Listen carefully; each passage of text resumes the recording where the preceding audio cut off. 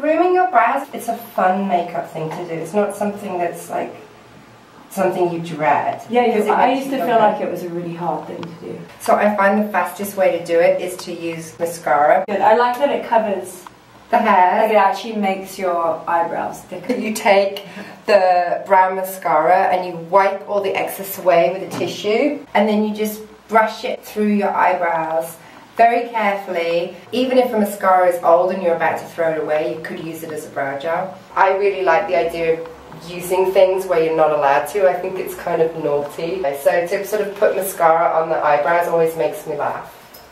Don't do it in the rain, otherwise you'll be crying from your eyebrows.